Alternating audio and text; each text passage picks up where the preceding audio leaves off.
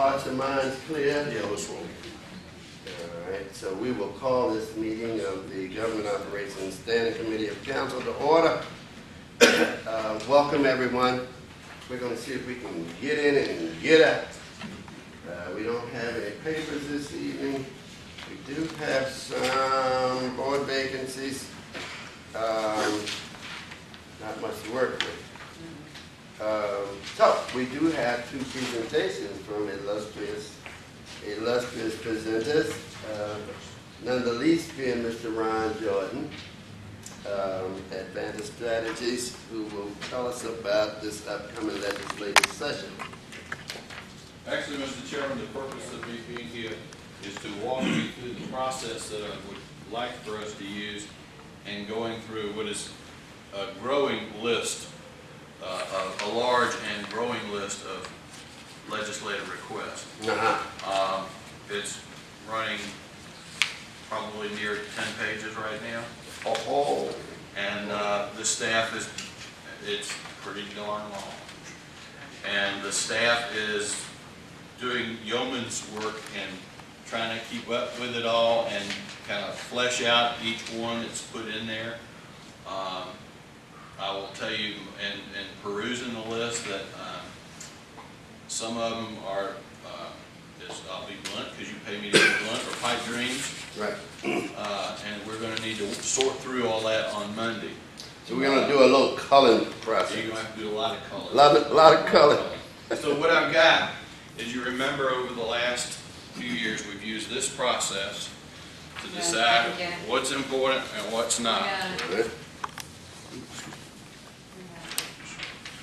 And so as we go through them Monday, what I would suggest is that we score them using this, and we'll have to make a couple of passes, make a first pass, get rid of, identify all the fours, and then come back and start talking about the threes and the twos and the ones, and get that down to a more manageable list. Because in addition to the items there that's on the current council list, remember, we're going to have stuff from the administration. And I think you all would like to walk into the dinner with the legislative delegation and say with a straight face, these are our priorities, and not have them look at you all and say, you lost your mind. What about schools? Are we doing schools combined too? Schools will be combined. Schools is working on a parallel track. Their list is, the school board members have their list now. It's a little bit shorter, considerably shorter than the one you all are working with, and they're actually going through prioritizing stuff now. And those are due back to me Monday, and then we'll work on their list. So we're working on parallel track. And that's something else you might want to think hard about, is if the schools are going to include an item in their package, you want to repeat it in yours in an effort to keep it short, probably reasonably short. Consistent. Okay, what do you say about consistency? Questions, anyone? Comments, anyone? And you've got an idea, you've just got in your packet, you want to flip through real quick. On page 4, this is last year's and how we structured it. And I propose to you that we structure it in a similar manner. And then you go back over to page 7. And this is just the short list. The revised list, which Ms. Davis is working on, has gotten considerably longer. Doubled, as she said. And that's the stuff so far that we've gotten from council members, and haven't heard from all council members yet. Right. Well, Mr. Jordan, if I were going to, tell you a priority, I think the biggest priority was the discussion that I've had with regards to piloting. And I found it interesting that Mr. Rapasi, or Delegate Rapasi, did not realize how short-funded the city of Richmond was in the pilot program. So we have a lot of cultivating to do in that conversation. We're going to have to get our delegation up to speed on that one, because I think if, given the fact that, you know, I spoke with Ms. Bridges yesterday, and she was telling me about they've already started the budgeting process for schools for next year, and they're already talking about a $19 million shortfall coming out of the blocks. And so with that being said, it tells me that, you know, this is going to obviously be at the top of the pile. And I don't know what y'all are hearing, but that's what I heard when I met with Ms. Bridges yesterday. I think it was 16 is the number I Six, saw. I heard 16 to 20. Okay, well, it's still a big number. A million here, a million there, what the heck? And we've looked at the pilot before, and one of the things that you can't divorce from the pilot issue is and I would say this because you pay me for your advice, is the city, you can't ignore you can't deal with the pilot issue without also dealing with the issue of how you deal with tax-exempt, nonprofit tax-exempt entities, whether you're exempting them. Because we have to be consistent in the argument to the state that you're not paying your fair share, but we're making all these other groups who we could give non-tax status to pay their Well, fair share. considering the General Assembly exempted a good portion of them in the statute. Well, I think Virginia Museum's a good example of one they went back Yeah. and did, yeah. Yeah, so I'm saying this is one of those discussions where you go into the code, Virginia code, and there are many buildings that reside, or organizations that reside in the city of Richmond, and they are specifically exempted by the General Assembly before we ever touched it. I agree, and that may be another way we can talk more about it. The best way to approach the issue may be to, rather than simply get the state to pony up more money, which is not highly likely, would be to tinker with the statute and remove some of the stuff that's become more profit-making. And I'll use just an example, the hospital. Yeah. It's a business entity now, trying to get some of that stuff reclassified. It's a cash cow. And my point is that when I was looking at the nonprofit discussion, the concern that I had was always the small organizations that are like Boaz and Ruth, mom and pop operations that are trying to get on their feet. And we took a run at this and realized that that we could not have a partial exemption unless it went through the General Assembly twice and was put on the ballot as a constitutional or another. I'm not sure exactly the right statement there, but it had to go through two separate General Assemblies and then be put on the ballot and ratified by the voters of Virginia. And when that came back, I knew I had a better chance of winning the lottery, and we went the other direction. But at the end of the day, I'm all ears in trying to figure out a way to balance this. I have no trouble saying to the larger organizations that are residing in the city, a pilot is a reasonable conversation. But where I do have the problems is these smaller organizations that are literally struggling to get on their feet. And you know, so I would love to see something in a very realistic manner put together that would allow for us to maybe close some of these gaps. One of the advantages of getting the list really when it's down is then me and the staff can get together and we can and you all individually and discuss, once we've got the issues down, what's the best strategy for tackling that issue. And I'd just like to have some of these businesses come up in other groups too, whether it's the pilot or whatever the new, more money that we want out of the state. If we don't have a place we want to take it from, we're going to have a hard time getting it. So we need to be thinking about in terms of maybe we don't increase the pilot, but we begin to put a user fee on nonprofits. I'm just saying. Yeah, I understand. Because to just say we want X amount, the question 99% of the time is, okay, where do you want me to take it from? Just like we would say in our own budget, you want this?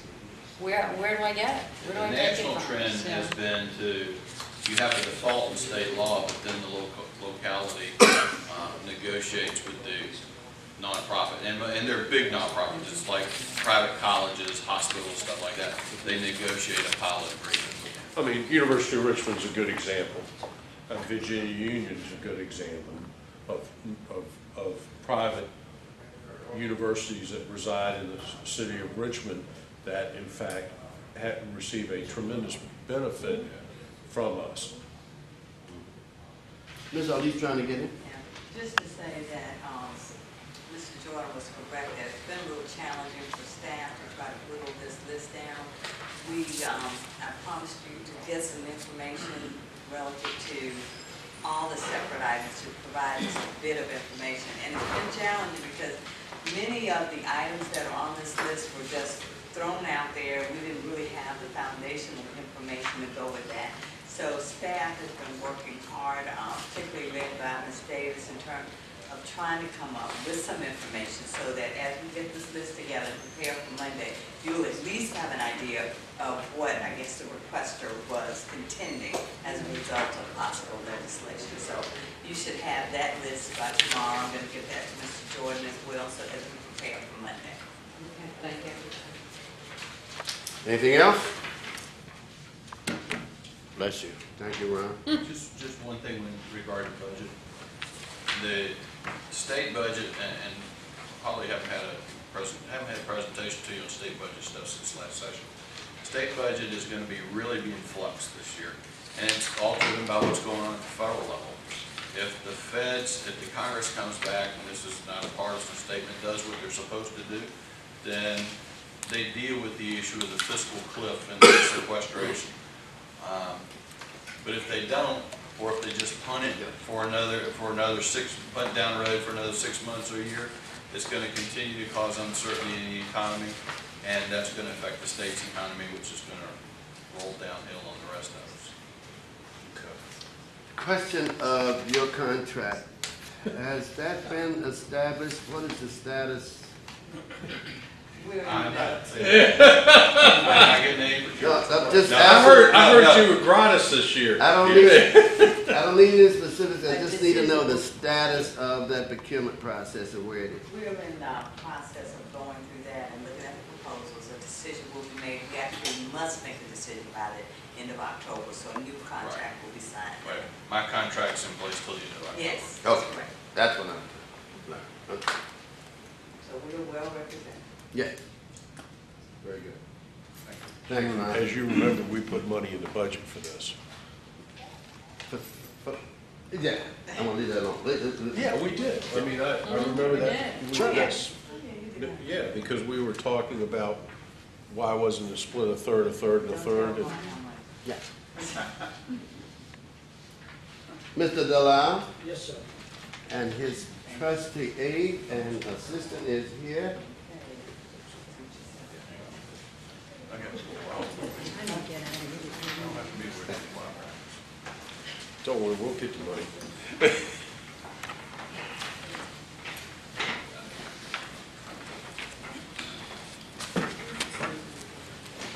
Welcome. Good afternoon to you. Good afternoon. To you both. Good afternoon. Good to see you all. Nice. As you all know, the committee's work plan did a little twist, and we decided that we would bird dog the audits that have been conducted, yet we're still open with regard to recommendations. Sure. And so we need to sort of monthly get a status of how we're faring with regards to closing those recommendations and realizing savings and or some, hopefully, positive impact. And so this is our second session, Second session, yes. and we're happy to hear what you bring up. In the previous session, we went over some recommendation that were made in Public Works. Today, we are going to go over some of the recommendations that are made in the Finance Department. Mr. Delisle, you let them know that this is in the packet on page 10. The packet that I gave to you, Okay, thank you. the staff report. the recommendations on page 10. Mhm. It just looks a little bit different than theirs, because I put color on Okay. Lily will go over I'm the sorry, first that- four. 11. it. Ah, Sorry. First four recommendations, and I'll go over the remaining 6. Okay. All right, well, good afternoon. The first one is an audit that was done in 2004. There's one recommendation that remains open, which deals with when you start a business in the city, the business would estimate their gross receipts or their sales for the first 2 years. And then on the third year, then they would do the actual and report to the city the actual. Since when they start the business, they don't know how much revenues they're going to get. It's an estimate. So during this audit, basically the recommendation was to find an automated way to flag those accounts. When we have a business who is brand new and has estimated their revenues, when it comes to the third year, that we can go back to it and see whether they have reported their actual figures. Could be understated, could be overstated. So it's a way to make sure that any revenues that are due to the city are received. It's a part of the internal audit function, I take it, Yes. of the Department of Tax audit, Finance. exactly, tax audit function. Yeah. That's not out of your office to do. No, That's the tax audit section to do. Is that Yes. correct? that is correct. Okay. This particular item does have a revenue impact even today, because in a recent audit, we did find that this is still not being done. So if I understand this, what's happening, I start a business and I say my gross revenues are going to be $10,000 the first year, and the city does the B-poll tax based on that. Right. And then no one ever goes back to see whether or not it needs to be adjusted upward or downward. And as a result, I go into the second year, I do the same thing. So first 2 years, the new business estimates. So if I form a new business every 2 years, I've got an Right. opportunity. But after the first 2 years, the third year, then it's actual. Then it's gross, yeah. Right, but On prior year gross, Yeah, but the business is supposed to go back and adjust. adjust the, And that's a reasonable discussion. yeah, but I mean, we are not verifying whether Yeah. the business is adjusting. And that's what's important And here. therefore, we might be putting some money on the table here. It's my understanding that that department, or that section, audit section, has 7 employees. I'm wrong, y'all correct me. Yet, there was some ridiculously low amount of audits that they conducted on the commercial personal property taxes, for instance. Almost as if those 7 people weren't home. Now, if I'm hearing correctly, that still is not being done with regards to some category of tax. I don't know whether it's commercial personal property, whether it's B-poll, whether it's Meals across tax. the board, meals tax. Is that auditing taking place? This is Wayne Lassiter, I don't know Finance Director. The audit unit in finance is exactly as you said, it's 7 auditors. We get a monthly reporting from that group. It is much improved over what was reported out in the audit. It was even acknowledged at the time of the audit by the auditor that the work was improving in that group. They have substantially improved.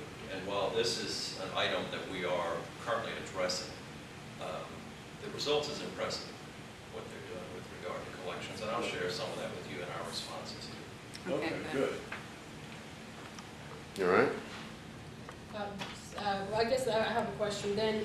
I know the recommendation is to have an automated process, and whether that's going to be addressed anytime soon, or I guess we need to make a decision, because we have been following up on this particular recommendation for a while. This is a 2004 audit.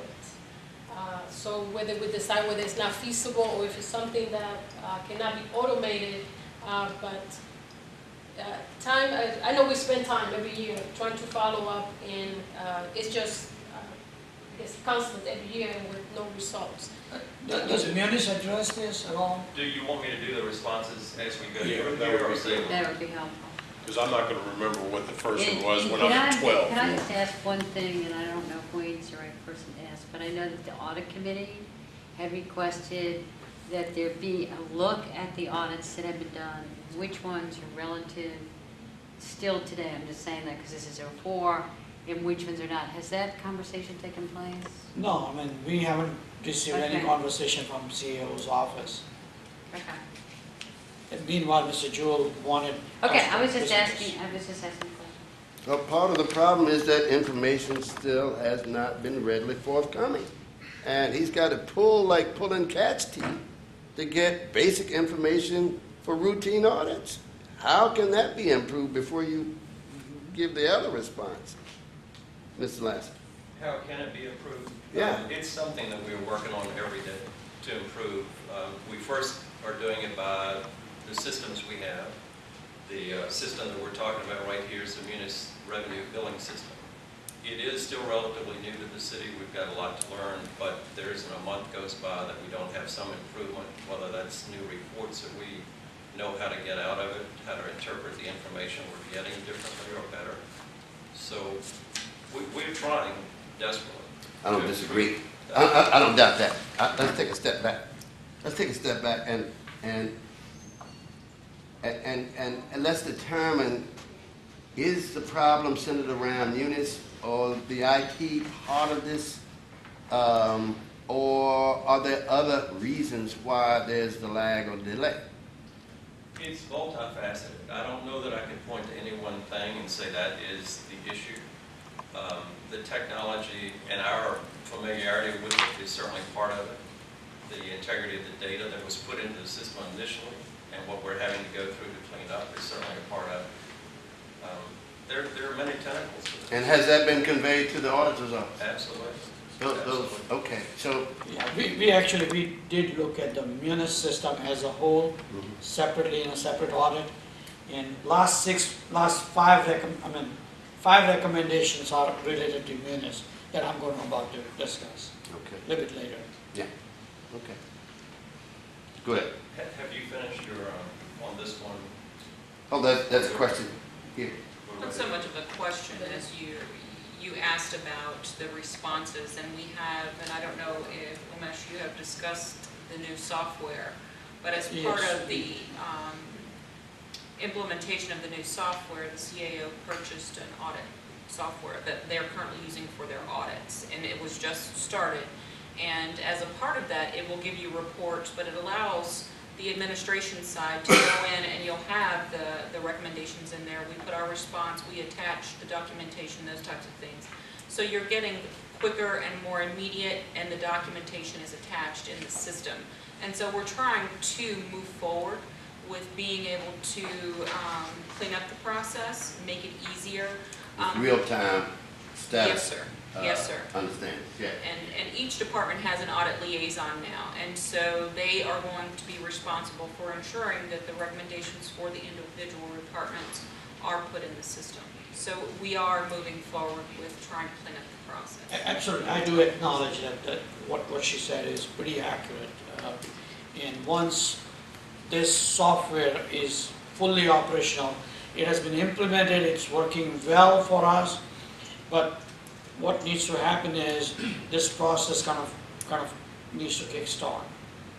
But you'd admit that's a pretty good step No, forward. it is a very good step towards resolving the recommendations. Great. Great. Excellent.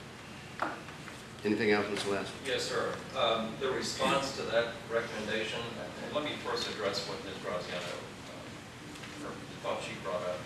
We in finance think that any audit recommendation that affects revenue is still important regardless of when it was brought up. And it is our intent to address it and respond favorably to it. This is certainly one of those. The recommendation itself was management to provide an automated method for the tax audit unit to track against adjustments. We have done that. We have created in the Munis system an automated report. That report was In December, we're going to be sending out the delinquent notices on the business license taxes, and the new billing will take place in January. And it is our intent to use this report at the time those delinquent notices are developed to analyze the companies that have been estimating and go back and audit the actuals to the estimated amounts. Great. Great. As the recommendation is written and what we've done, we do consider this a closed audit recommendation. So what will happen, we'll follow up. So basically what we'll do is, based on what Wayne has said, and I'm sure that it was submitted through Hawks, so we can see what has been done. One of the auditors that's in charge of the recommendation will follow up, and what we'll do is we'll do very limited testing, and then we'll close it. If there are any issues that we'll probably contact you or whoever the contact person is to say, if there are any differences that we feel that it's not closed, then we can have that discussion then. But we'll follow up. Real quick question, who gets to close the recommendation? The auditor or the auditee? Auditor. Auditor. I only made that statement because as this recommendation is written, we believe we've done what the recommendation asks for. I will mention that on this tax, you have the ability to audit the current year and 3 previous years. So it isn't as though those years are lost, even though we just created this report. Good. Thanks. Go ahead. The next 3 are very simple. They're from 2006. One is, it was an audit done for parking citations. And basically, the performance measures were just not measurable. So basically, the recommendation was to develop performance measures that could be quantified, could be measured. So it's just simple. I must say, when I read this recommendation, I wasn't sure if they were talking about tracking performance measures as they apply to the individual or to the operating unit at large. We track it operating unit at large. Through a third-party vendor that we use, we do get any number of reports, and they're available to us as we request them, so they can be daily, weekly, with whatever frequency we want them. Those reports track things as the money's billed, the collections that have been made, just any facet of delinquencies, any analysis that we want to do of parking revenue is available on these reports that we get from third-party vendor. We are improving our process, what we're doing with those reports as far as the analysis we're doing continually. And there has been substantial improvement made since this audit was initially done. This particular item was not addressed in the administration audit done earlier this year, but it is definitely something that we're working on and making. And when we say performance measures, are we talking about the performance measures with regard to the software being used, or performance measures with regard to the employees' activities? Yeah, performance measure, as Wayne pointed out, it could be on an employee level or organization level. And again, both are important. On organizational level, basically you are evaluating whether we are funding this organization for XYZ purpose, whether the organization meeting its purpose in an effective manner. So what is the measure of effectiveness? That is the performance measure. And similar thing goes into the job functions. That, okay, this employee is assigned this particular duty, and whether that person is doing that duty effectively. And for that, what is the measure of that effectiveness? So there is some set measure. Okay. So only management can do that, okay, what is our expectation from this function or this individual or this position, and then ongoing basis they're supposed to evaluate whether that function, position, or organization is meeting the standard. Does interplay with Munis help do that tracking? It does. It does? Yes. Yeah. Okay. As this recommendation is written, management should enhance procedures to properly accumulate, et cetera. We believe we've done that. This is the way this audit recommendation is written, I think is a great example of, it is a lot of subjectivity here. It could be my interpretation of this, anybody else who wants to look at its interpretation, and as a result of that, you may never get to the point you can close it. So our interpretation, we believe we have satisfied what was asked. Okay, I mean, what we'll do is we'll take a look at it What we once you got. submit the documentation. So even after you read the content of the report, it is not clear? No, I wouldn't say it's not clear. What I thought I said is, the way I interpret the report, we believe what we have done is satisfy that recommendation as it relates to that audit. But if you've got performance measures that everybody's consonant with, and we're measuring what we agreed to measure, there shouldn't be any disagreement. It should be less interpretation, it seems to me. In the most theoretical sense, I would agree with you. But when you have a recommendation, and I believe internal audit will agree with this, if it's written as this one is written, there is room for interpretation to the point that I may believe we've done what it's asking for, someone else may not, or vice versa. And that's a bad rate.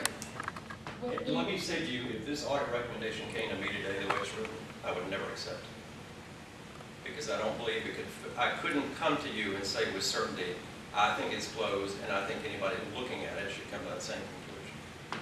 That's what we're striving for today, for the office. At the time of the audit, there were problems with the way the performance measures were described. For instance, it says that the goals will stay as an average percentage of time spent on the activity to accomplish the goal, which is not a reasonable measure to quantify. The idea was to have, that's why I said more reasonable, because in order to have a good performance measure, you should be able to quantify and report, okay, we have a call center. We have performance measures for the call center that can be quantified, not necessarily something that is subjective, that is not, you cannot put a number to it. So to me, that's what performance measure, and I think that's what we were going to, when we issued that recommendation, to have a more reasonable performance measures, not to have something that cannot be quantified. Could it have been worded differently? Probably. This is where the interpretation comes into play. I agree with what you said on the call center. It's more like a manufacturing widget sort of environment. Mm-hmm. This is not. It doesn't lend itself to that, in my opinion. Well, it just seems to me, if there are pre-audit consultations, clarity ought to be arrived at those pre-audit consultations, should it not? If you have been presented with the measurable items, it seems that those consultations could get rid of any ambiguity. I think we do a much But better now, job. you were thrown into that position, so that's way after '04, so we're not going to put all that on you. I think that's part of what when we go back and look at an audit that was done in '06. Mhm. If you think of how many directors Yeah. of finance we have had Yeah. from '06 to today, that perhaps the interpretation in '06 was very clear, Correct. but this is 2012. And so Sure, I think that's part of the problem. yes, it is. Okay. So again, I mean, on this particular thing, when you submit the documentation, we will have a dialogue. Okay. Good. Okay, the next two are related. Recommendation number 9. It deals with a policy for delinquent collection. When the audit was performed, there were 3, I believe that we selected 10 items, and 3 of those had collected money due to the city. So when the auditor went in, there was no evidence of any attempt to collect.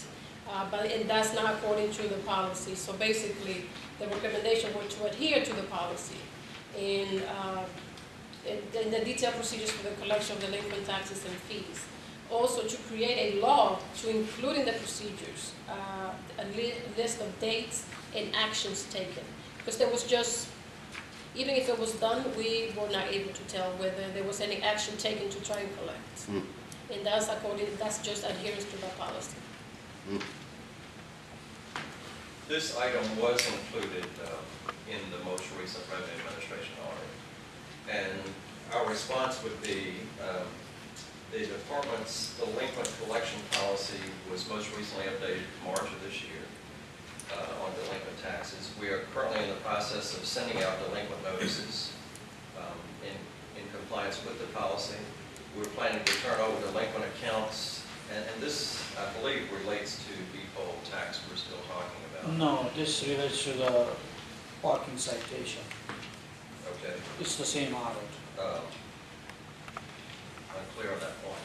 But anyway, our policy at large, the policy has been revised recently.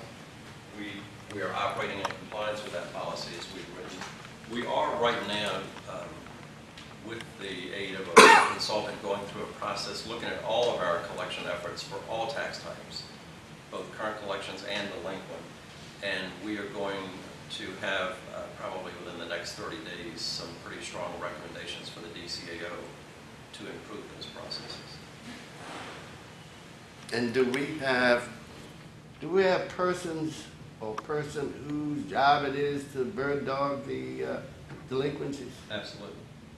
Persons, that's their job, and they interface with the third-party collection agencies? Okay. Absolutely. Okay. And then those groups vary by tax type. And is that where tax penalties or late penalties are applied and collected?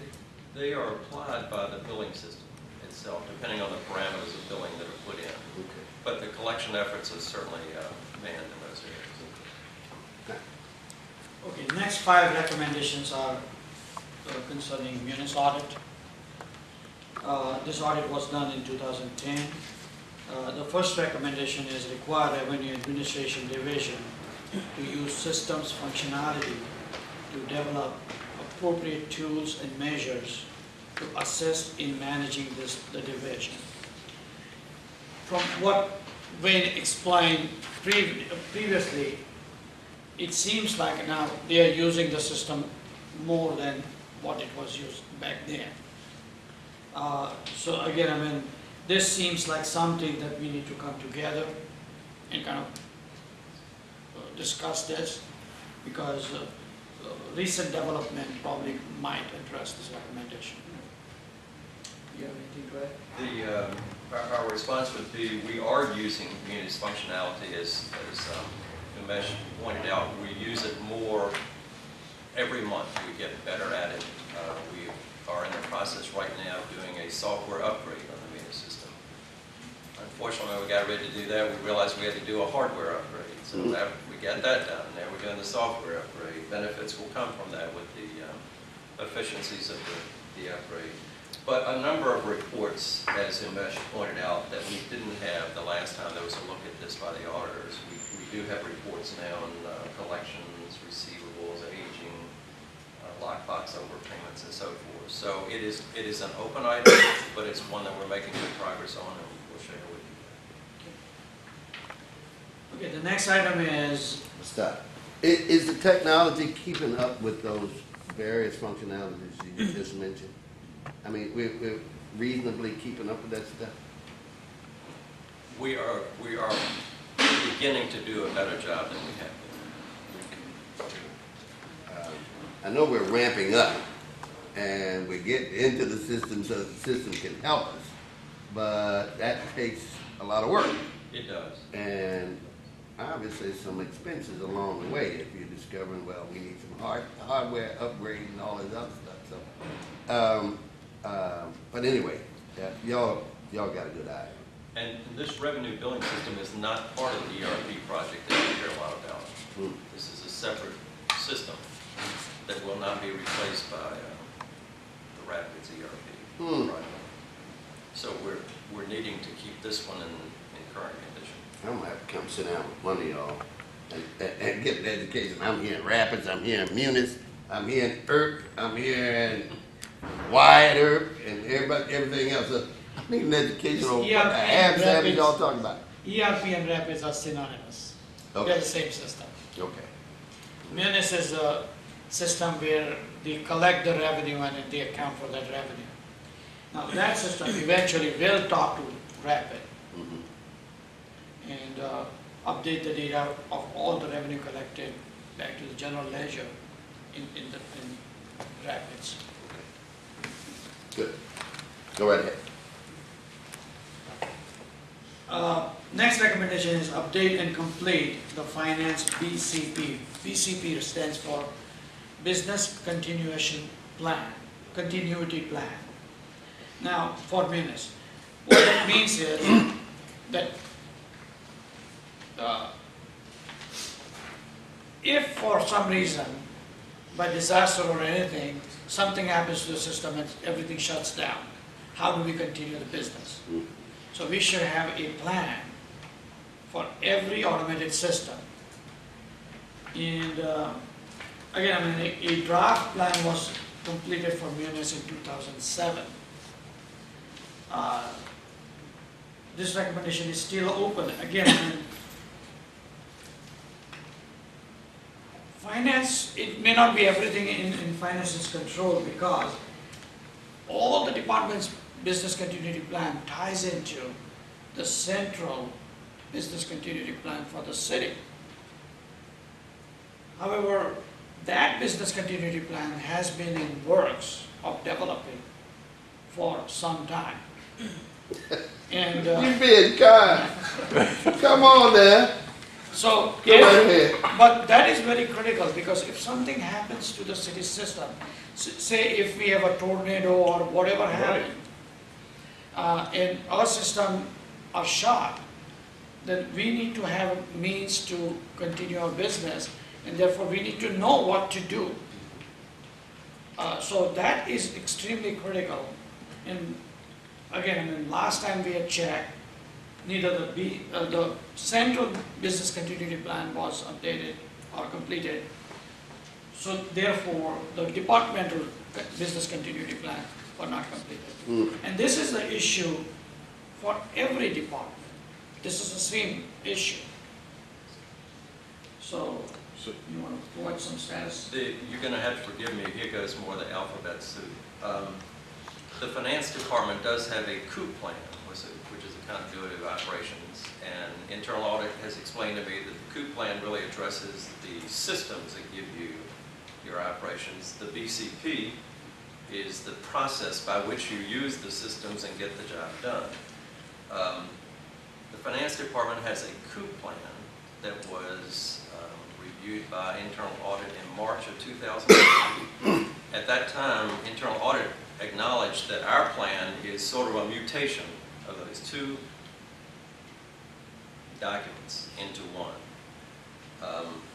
There is more work to be done on that. It was, the one that we have was reviewed, circulated by senior management, and some element of training done on it. However, with all the changes in personnel we've had, we do acknowledge that more training and exposure and review is necessary. So the document exists. It is not a final document, but we're on the way. And to Amesh's point, once the department gets theirs, and I put on my utility hat for a moment, utility has theirs, all those eventually will have to come together into a city plan. Into a master plan, yeah. I haven't seen hide nor have it. And what we've got from, well, I won't get into that. I'll just say that my question is, can each of these various departments complete their facet of the plan disjunctively where it can then be fused with everything else? And we don't have a problem with that? No, I think that's what they are doing. What COOP plan Wayne is talking about, it is also known as a disaster recovery plan. Yes. And what that is that is to recover the system data. When, if disaster comes into, disaster occurs, then how we are going to get the system data back so that we are going to be operational. Business continuity plan is a lot larger. It will also include that, okay, how we are going to do our business, meaning without system, if citizens needs to have some service, how we continue providing this system. Meanwhile, if there's a revenue to be collected, what manual system we are going to be using to collect this revenue and properly account for, and so on and so forth. So, disaster recovery plan is a part of business continuity plan. But again, I mean, it is critical that city has a business continuity plan for the entire city. Is administration aware of those distinctions you just made? I think so. Right. The fact is not lost on us in this room, I'm sure, that we just last year had an earthquake 35 miles away from us. That could have been us. It could have been worse. This is not to fool around with. We need to pull it all together as soon as possible. And it just seems to me, if there are difficulties getting from here to there, then we ought to be able to say it in an honest, open way and say, hey, look, I'm sort of lagging behind. I might need a little over here. Let me have a little over there. But what I'm hearing is foot dragging and stonewalling, not necessarily from your department, but from various other departments, as if somehow the auditor is trying to play gotcha. Well, we don't play gotcha. These issues get in the newspaper because you've got open meetings with the audit committee. The media is in the room. So the auditor didn't go spill the beans. The committee is an open committee meeting. So that sensitivity seems to have been pervasive. I get a sense, a feel that it's beginning to melt, hopefully. And this is hugely important stuff. Yeah, we do consider having business continuity plan as a critical risk for the city. Yeah. Where's the meeting? Tell them I'm coming now. Tell them I'm coming. Come on, there. Yeah. I'm sorry. We got a 6 o'clock meeting that pops up. Okay, No, you have a finish 6 it. o'clock meeting. I'll finish it quicker. It's all right. Go ahead. The next two recommendations are kind of tied to the business continuity plan because it was testing documents and it was the training. But if you don't have business continuity plan, you cannot do The next those two. next two. Yeah. So that is kind of tied very closely with the business continuity plan. So this essentially is coming up with ways and means of doing business with one hand tied behind your back, hopefully, and not two. By and large, this is what we're talking about here, because the business of the city still got to go on. We need that plan as soon as possible. We will also work with the CAO and see how all this stuff is tying together. Sure. And we'll just keep at it. Thank you. Go ahead. Anything else? The fifth recommendation on Munis is update formal policies and procedures as well as desktop procedures for all real estate activities and develop a guideline for a periodic review. Now, when this audit was conducted, only real estate module was implemented. Therefore, it just addressed the real estate activities. And let me explain what desktop procedures are. Desktop procedures are like user manual for a system that after this field, enter this field and go to the next screen and then enter whatever the top information you're going to enter. Mm-hmm. So that is called desktop procedures. Instructional prompts. Yes, so that was not existing at that time. And again, there was no formal policies and procedures for the operation of Munis as a whole. So that was the recommendation to develop those two sets of policies. And where are we with it? The policies and procedures were most recently updated in March of this year for this area. It's really an ongoing effort. As we improve our processes, these procedures need to be updated. But as of March of this year, we had our most recent update, and we are in operation in agreement with those at this time. And those updates are being shared with the auditor? As they request them, absolutely.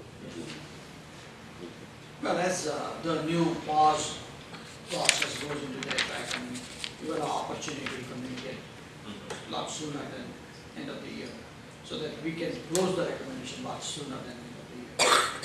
So that would work well. All right, last recommendation. This recommendation was made for the grants audit, and that really does not pertain in exactly in finance, but finance is kind of tied into it. And again, I mean, this may have some revenue, some cost, I mean, not cost, fiscal impact on the city. What happens is, whenever we get a grant from federal government or state government, in addition to the grant money, they will allow you indirect cost allowance. And indirect cost allowance based on everything that we do from the administration until the department management. Some portion of the cost gets allocated to that particular grant, because all those resources are spent in administration of that grant. Okay, I'm with you. Right. So, and there is a circular 73, again, don't want to make it a lot technical here, but the Office of Management and what is OMB? Management and budget. Budget. Yeah. They have come up with this circular 73, and that is what widely used for calculating this overhead indirect cost rate. Right. And when we did this audit, city was not calculating indirect cost rate. So that is the money we are putting on the table for the everything. Now, as the time passes, the amount of grants that we get kind of diminishes anyway. So, but again, I mean, that is $8 that we possibly can get. So we were recommending that develop a indirect cost recovery where allowable, and maintain documentation as to how the rate was derived, so that if federal government or state government wants to come in, we can justify that this was the methodology in accordance with this particular circular, and therefore this cost is allowable, and therefore we can be allowed our dollars. Is this somewhat analogous to schools' failure to pursue the Medicare reimbursement? That there are dollars available in the grant for indirect costs, administrative costs, overhead. Similar. We're not drawing it down, or we're not. It is similar. Yeah. Meaning that the grant allows you to collect more, but we do not do that. It is very similar. While you're talking grants, any chance you've got a thumbnail on how we're doing with grants? Somehow I just get the sense that we're leaving jillions on the table.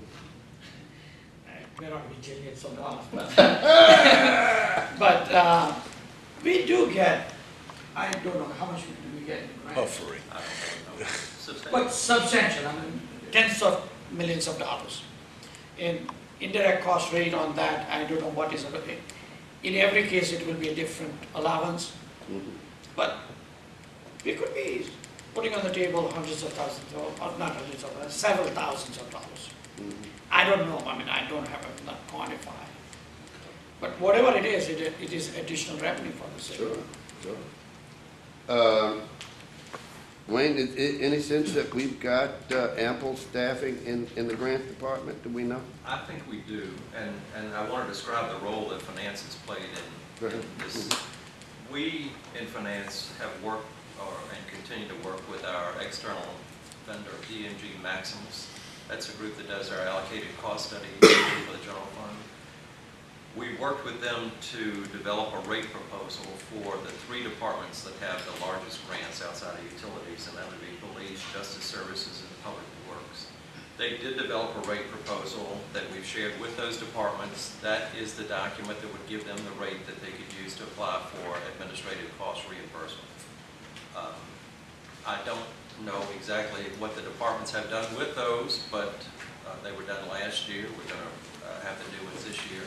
The cost of the city is about $1,000 per year per department, but that's pretty insignificant based on when you look at the money that they could get that. That must be something recent. Well, last year the rate studies were done on those 3 departments, and this year will be the second year. So share with us, But- and then we can look at it and maybe. I was gonna say that is, Equally important is what is the Germaine. department doing with it. That's right, exactly.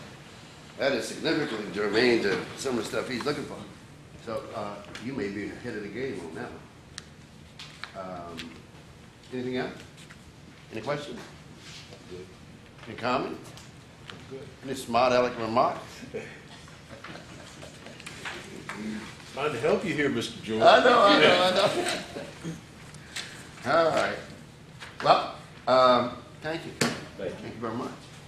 Wayne, thank you. Yes, sir. Nice to see you. I feel a lot better than I did the other few months ago. Huh?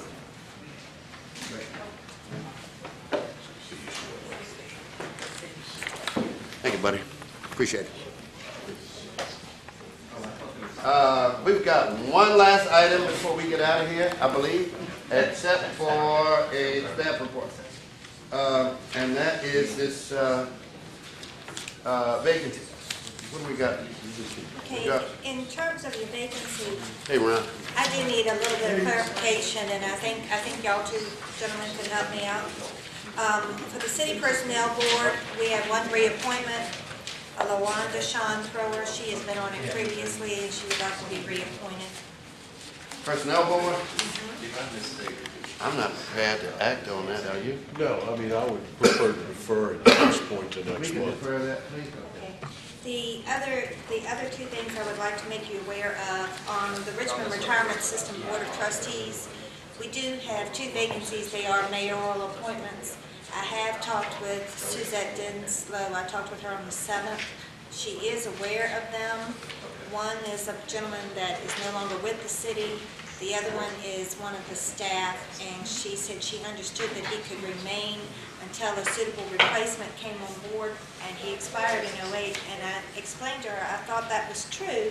I did believe that. However, when the citizens look at it and they see that his term is expired, I think we need to try to resolve that issue, either by way of them writing a letter to reappoint him or find someone else, and she agreed. So He's she's serving now in an expired position since '08? Garden. 09. Oh, no. It's a dog in that cat. And there's So a mayoral I am appointment. pursuing that, Thank you. and she is working with me. We're going to work on that and see what we can do.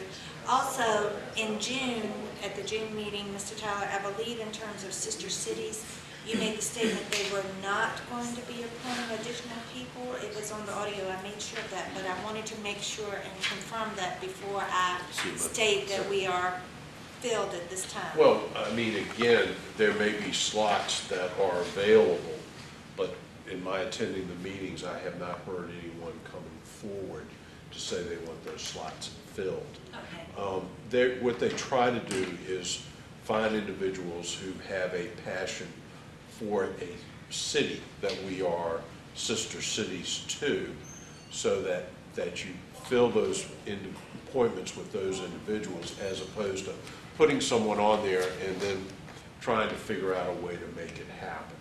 I just wanted to make sure I understood your statement, Yeah. so that if anything did come about, I could Right. clarify. And the Thank you. only other thing that we have is the minutes of the July 26th meeting. So move to approve. Move to approve. Our second. Minutes are approved. Ms. Davis, what do we have? Anything else? Just on, in your staff report and packet, it talks about the fourth quarter vacancy and turnover rate. That is on page 10. Mhm. I can review it quickly, but, Fourth quarter. That's, yeah. And this is social services. yes. And is it specifically protective services division? Or is this social services system-wide, across the board.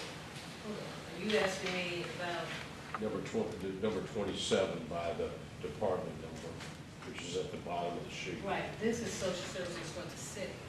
Yeah, For the whole department. for the whole Yes. department, not just protective services, Yeah. adult and child protective services. No, All right, yeah, and then I think you were talking about in our other meetings. Yes. We were talking about CPS was a 17%. correct, It's yes, the whole department. good. Okay, but when you go and look at that sheet, the ones that are in red have this highest turnover rate. And there, the entire city rate has, turnover rates down a little as compared to FY12 rates at 8.4, the difference of 0.9%. And then justice services, of course, had a drop in the turnover of 7.4 to 8.4 as it relates to closing the detention center. But these other departments that are in red have had a higher turnover rate than some of the other departments. And as you see them noted here, because others may not have them before, is animal care control, DCAO, Human Services Office, fire, for the non-sworn officers, justice services, and the minority business development are the four that were highest. And so that resulted at the bottom is 8.4. These are significant, but you did not read, auditor's office. Yes, What's I going on did. there? I think I made a mistake and just covered it too quickly. I didn't cover audits, but I saw that. It's pretty big number. Well, that bears out to what Mr. Law has said to us about the fact that he has people rating his department Oh, for. he did say that. Yes, Yeah, he did. and that's why he wanted an increase for his staff, yeah. Right, People were stealing our good people. correct Amundo. We might be able to use that one. Heaps see, but few know. And human resources is high, Yeah, and I noticed planning and development is pretty high also. this is useful, this is helpful. Well, And that doesn't we will even study that. count. Yeah, and as Mr. Jewell pointed out, overall for an agency like social services, it's 8.4, I think it says here. I mean, it's 7.1 over here, but then when you look at individual departments, it gets a little bit higher. Right, So and I think- imagine for some of these, they would have been impacted. And You mean again, divisions within the Divisions department. with- yeah, I mean, I think, you know, it's unfair to look at social services in relationship to animal control, because animal control is one department, self-contained, 12 to 15 people, whatever it is. Social services is 400. Yes. And so I think perhaps a little more breakdown Yeah. is in order, Yeah. so that we can drill into where are the issues. And the same is true for justice services. You have employees of about 300 versus, as he said, the number. Is it that many? They have about 300. Yeah, justice services is huge. It's not, give or take one or two. Hmm. It's not that much. I get you. Well, they have fewer now without detention, it's not correct. So they have far fewer now. So about 60 to 100 people may have dropped off, but I can find out. That would be it. They still have about 2. We'll pray over this. In the meantime, we will, if there is no further business, we will adjourn this meeting. Meeting's adjourned. Thank you, Madam Clerk. I'm not going to Clerk. stand in your way. You better hurry. Hit